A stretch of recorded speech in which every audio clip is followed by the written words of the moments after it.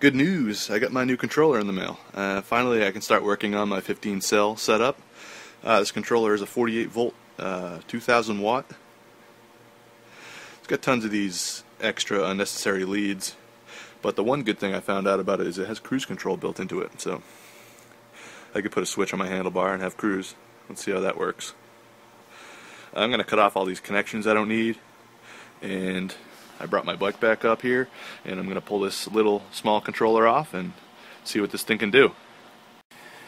Alright, so I pulled the old controller off. I have the new one on and temped out with electrical tape. I have all my connections done. I even threw on this cheesy rear rack, and I got my battery in there. And I'm going to take it for a spin. I actually ran out of zip ties, so as you can see I'm using electrical tape.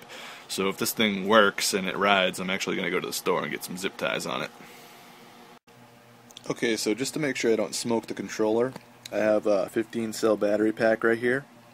And all the cells are pretty much almost dead. They're all at like 3.8, 3.9, so the max voltage is going to be under the 63 volt mark.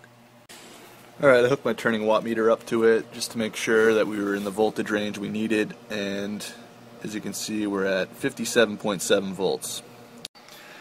Alright, so I plugged it in and the battery gave a big pop, like always, charging up the capacitors, and I found out it did nothing. So I looked at the wiring diagram again, and I found out that I had a smaller positive wire that acts as an on-off switch.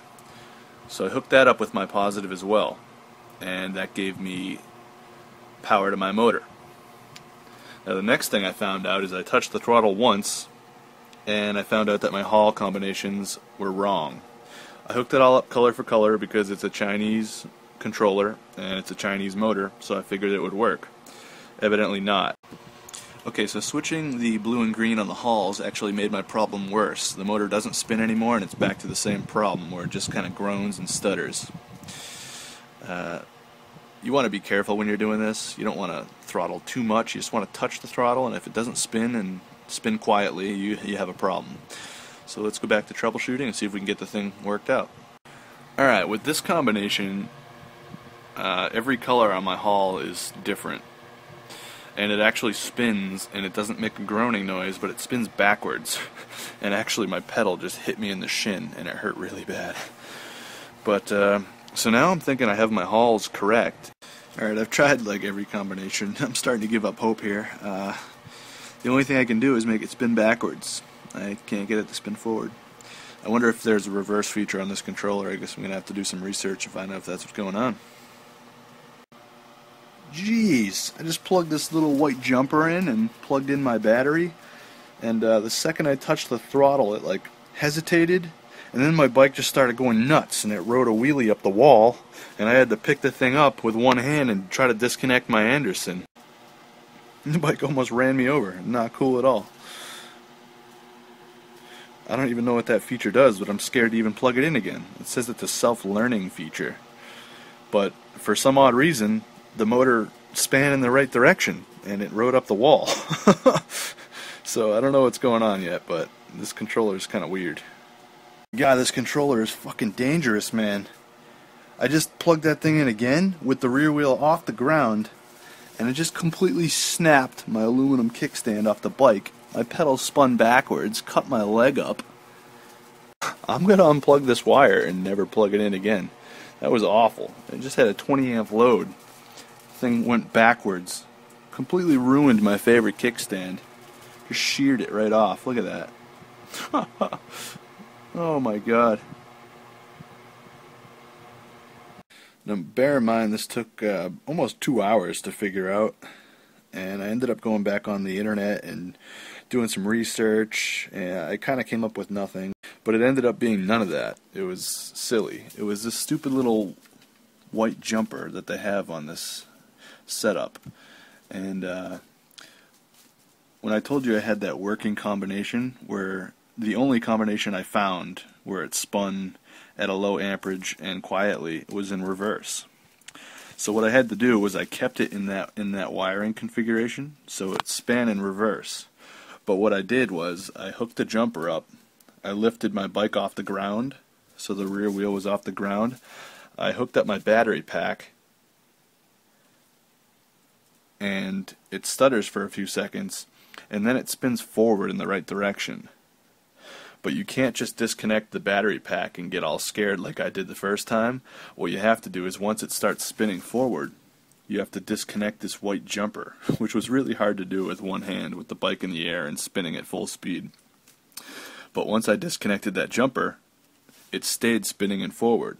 So I then put the bike back down, took the battery and unhooked it, and I hooked the battery back in, and now it's operating properly and forward. It's kind of weird, but that's how this controller was set up. This is sort of like a forward to reverse switch, but you only want to hook it up while you're switching it to forward and reverse. It's kind of weird, but that's the way it worked.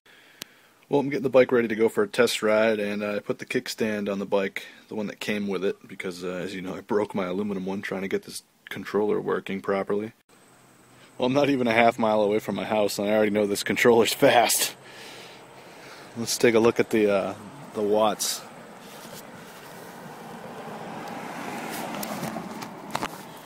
Oh man, it's so sunny out, you can't even see it. I'm in a bad spot.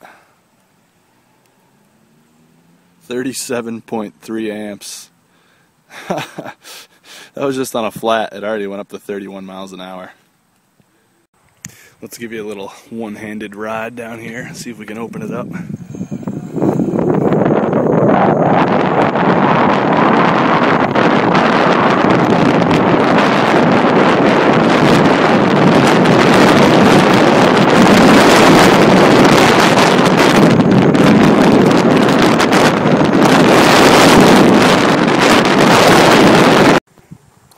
Well, I have to say I'm pretty happy and impressed with the performance of the controller.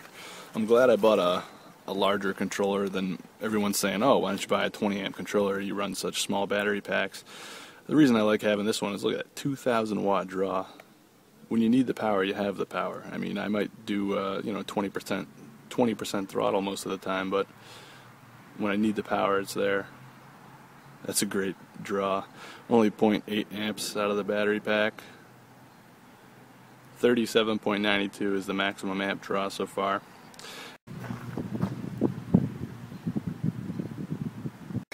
This controller is awesome. Took a long time to get going, but man, was it worth it. I just got a 34 mile per hour max speed on pretty much completely flat ground, maybe even a slight uphill. And I just came up this entire hill, as you can see, all the way down to the bottom was where my house is. It pulls 30 miles an hour up the whole hill. I just went all the way up it. It's pretty awesome.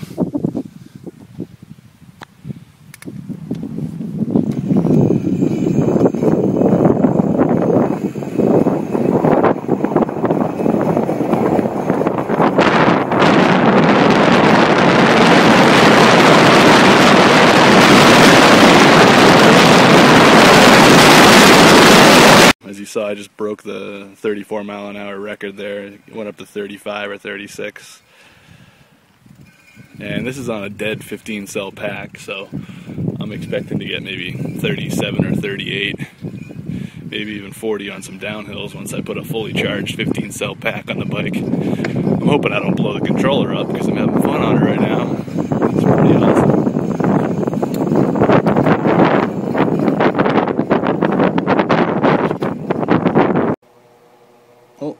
After finishing a small ride here, we're at 56 volts, 2,066 watts, 39.15 amp max draw, 52.7 volts on that sag, 1.36 amp hours on the test. Nice little ride.